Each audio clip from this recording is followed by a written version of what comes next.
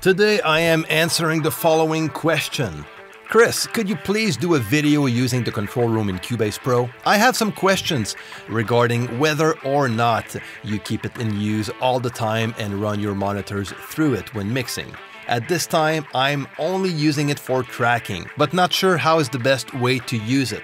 Thank you. Alright then, so I'm going to share you how I use the control room in Cubase Pro.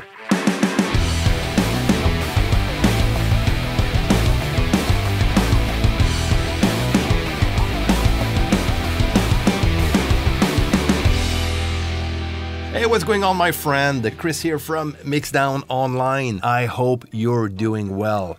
Now, we're going to talk about the control room in Cubase. It's a very cool tool if you have a Cubase Pro. Now, this is not available on other versions of Cubase like Cubase Artist or Elements, but only on the Pro version of Cubase. Now, before we go into the video, if you're new here on the channel, feel free to subscribe to the channel and to click the notification bell so you don't miss anything. And for all of you, share and like this video if you think that the video is helpful. Alright, so let's jump in Cubase and talk about the control room. Now, the control room is not something that can be useful for everyone. You know, if you're a home musician and you just record yourself and you never work with anyone else than yourself, maybe the control room is not a tool that can help you out, you know, but for someone else, the control room can be a very nice tool to work with. And this is actually my case. I actually work with the control room in Cubase Pro all the time, so it's always on. So first, let's go in, click on F4 to get into the audio connections window and click at the far right on control room. And this is what we get. Now, this is how mine is set up.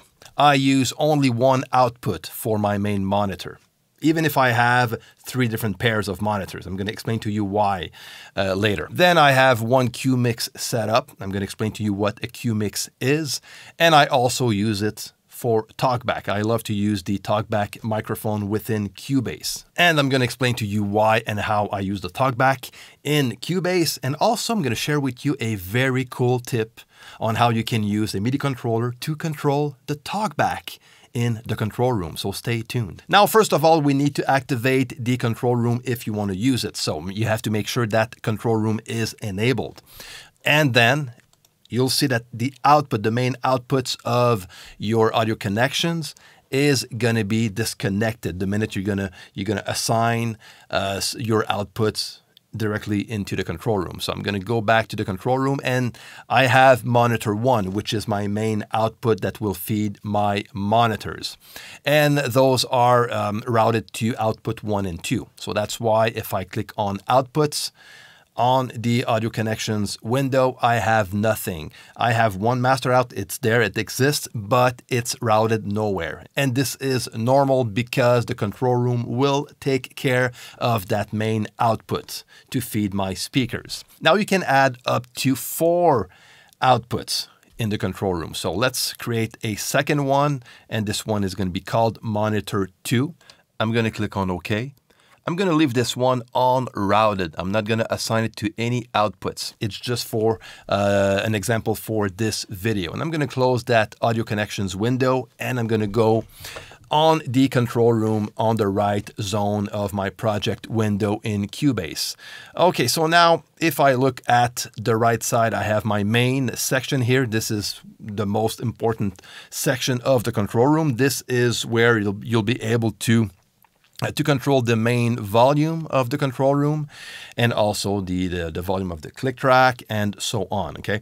One of the biggest reasons why I love to use the control room, it's simply because it's going to bypass my main master as far as the insert goes. And the reason is very simple. If you look at the second tab at the bottom right here, it's called Inserts. If you click there, you can actually insert some plugins in that section that will affect the entire output of your main monitor out. So in my case, I have SonarWorks Reference 4. I have 2 versions of the same plugin because I I run that plugin on two different set of speakers. I have my focals, and I'm using this, the first version of SonarWorks for my focals. And when I switch on my Kali audio speakers, I'm going to use the second one just because the EQ reading is not quite the same. Now, if you don't know about what SonarWorks Reference 4 is, I made a video a while back. I'm going to leave the link on top. Basically, what the Reference 4 will do is to analyze your room and give you a better EQ curve and flatter response out of your speakers. So that's why I have two different versions of Reference 4 on this as an insert for my main output. Now, you could use that type of plugin directly on your stereo out, but the disadvantage of doing so is if you bounce your mix and you forget to bypass that plugin, the effect of that plugin, that EQ curve that Reference 4 applies, is going to be bounced with your mix. And this is something that you don't want to do. It's going to be chaos. It's not going to sound very good. So that's why by inserting that plugin within the control room, it's only going to affect what comes out of my speakers and not what is coming out of my master outs when I bounce a mix. So this is one of the biggest reasons why I love to use the control room. Now you're going to ask me, why don't you use the control room to feed all of your different sets of monitors? I love to use a physical reference monitoring system that I have here, the Heritage Audio RAM 2000. I've made a review video last week. You can check the link on top if you want to check it out. Now this unit is going to take care of jumping from one set of speakers to the other right here on my desk. So that's why I'm only using one output out of the control room to get into this monitoring system that is a hardware right here on my desk. So I have a very easy reach to jump from one set of speakers to the other. And also because I want to be able to do the same outside of Cubase. And the control room will only work when you're in Cubase, which is normal. Now, as an example, if we click here on monitors, this is where we are going to have the inserts for those specific monitors. Now, my plugins are inserted into the main outputs that will affect all monitors. But if I have several monitors hooked up to the Cubase control room, what I can do is I can set one up for my focals, okay, and bring that plugin right here. And then if I click on B right here, okay, this is going to bring me to the second monitor. And there you go. Now it's empty. I'm just going to bring this one up right here. And that will affect my second pair of monitor when I switch. And to switch, just click on A or B. If you have more monitors set up, you'll have C and D, okay, which is quite nice. But I don't need that because this is not the way I use it, but it's possible to use it this way. Okay, now another reason why I love to use the control room is the Q mixes, is the ability to send a mix to the person I'm recording. This is very practical when you do recording, and especially when you're not recording yourself. This way I can send a custom mix to the person I'm recording by routing that into a Q mix. Now, if you want to access the Q mix on your mix console, make sure you go right here on top on racks and make sure the Q sends are activated, okay? And this way you'll have a tab called Qs. And this is actually the amount of level that you can send to that Q mix. Now, I only have one setup. I'm going to go back to my connections, audio connections window, back to control room, and I have Q1 basically. I can add up to 4 Q mixes, stereo Q mixes total. Now, those are routed into output 5 and 6.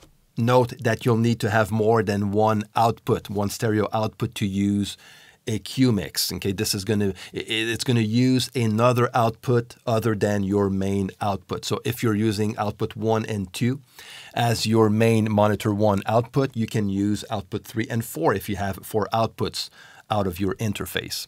Okay, so this way you'll be able to use the Q mix and send a custom mix to the person you work with, you are recording.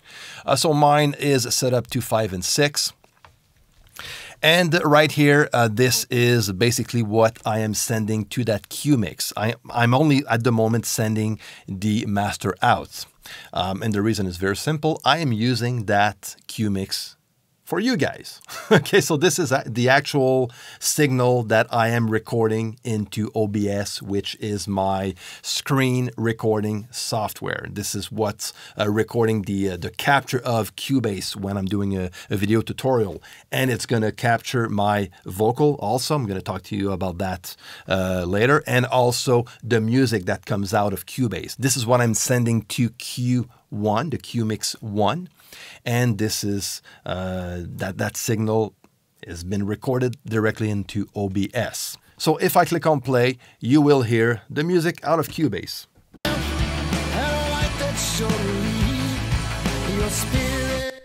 All right, so that's simple. So basically, if you're working with a musician that you are recording, you can send that musician its own custom mix. So for example, you could do it in groups or directly on individual tracks. So let's say I deactivate my main stereo out, and instead I activate only the keys, guitars, bass, and no drums, okay? This is how it's gonna sound like.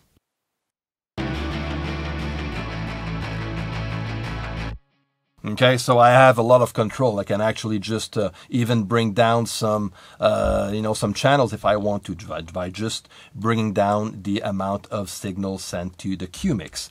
Now, something to note is that you can send that signal pre or post fader. Meaning that, for example, I'm just going to deactivate those, go back to my main master out. Mine is actually set to pre-fader. And this is usually what I do on all channels. So this way I can customize a mix. And if I move any of my faders for my own mix, this will not affect the amount of signal sent to that QMix. Okay, so this is why I'm going to use pre-fader. So this is something I make sure it's set up. So if I right click, I can move that to post fader or pre-fader. Okay. So this is what it's going to sound like if I bring my fader down. You notice that you will still hear the music.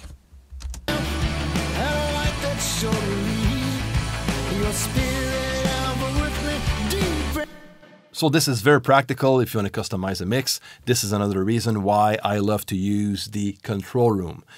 Then the talkback is also very useful in the control room if you want to talk to the person you are recording, or in my case, if I want to record my voice directly into my my screen capturing software. I'm going to use the talkback to do so. Now, the reason why I love to use the talkback within Cubase instead of using the talkback of my monitoring controller system that I have here on my desk. It has one, but it's a very cheap microphone that doesn't sound very good. And I just love to use a microphone that sounds good, that I can send to the person I am recording. It's way more comfortable for that person to start with. And I have like full control here in Cubase within the control room. I can deactivate the talkback if I want to.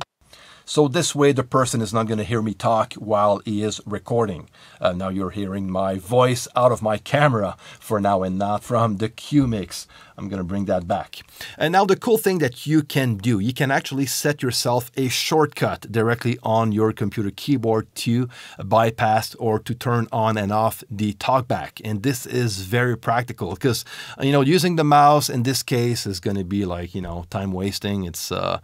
And it's not very intuitive to do so.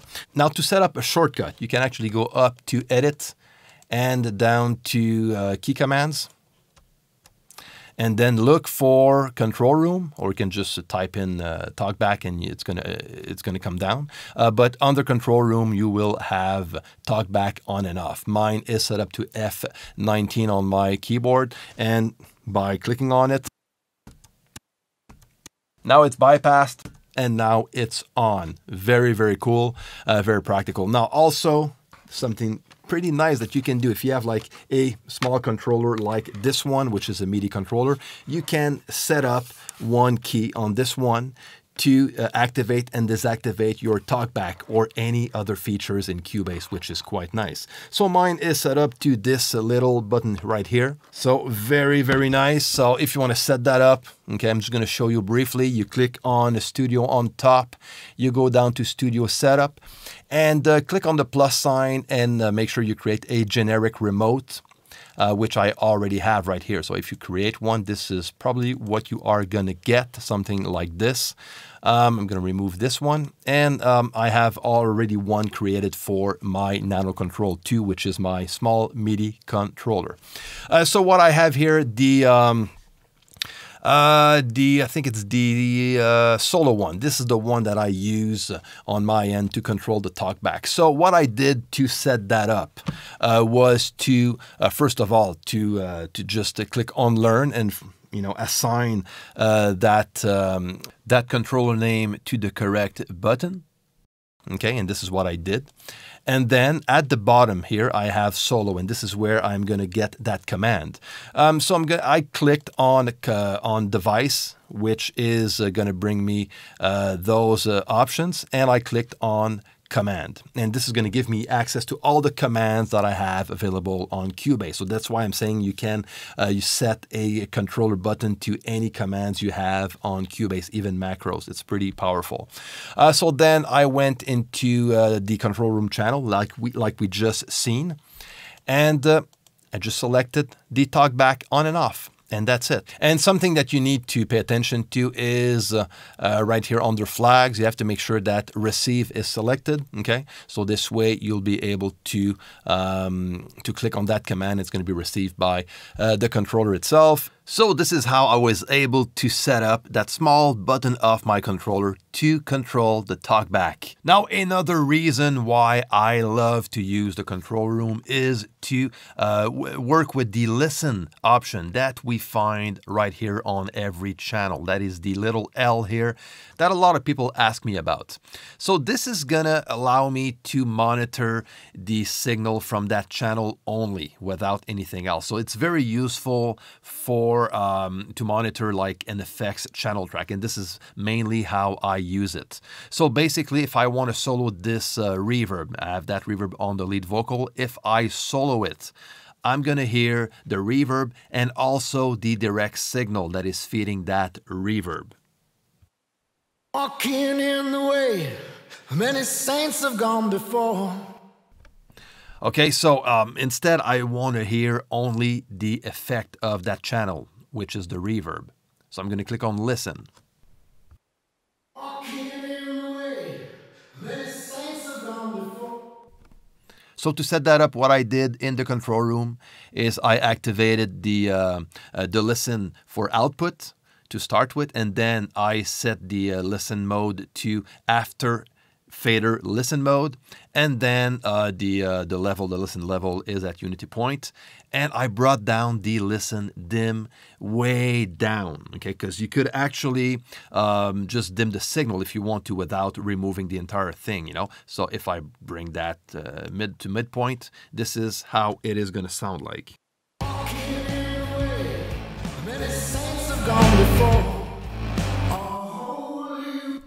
But I brought it way down so I can only monitor the effect of this effect channel track. Very useful in mixing. So this is another tool that I love to use that is part of the control room. All right, my friend, this is going to be it for today. Now, I didn't cover everything related to the control room in this video, but now you know how I use it on my side.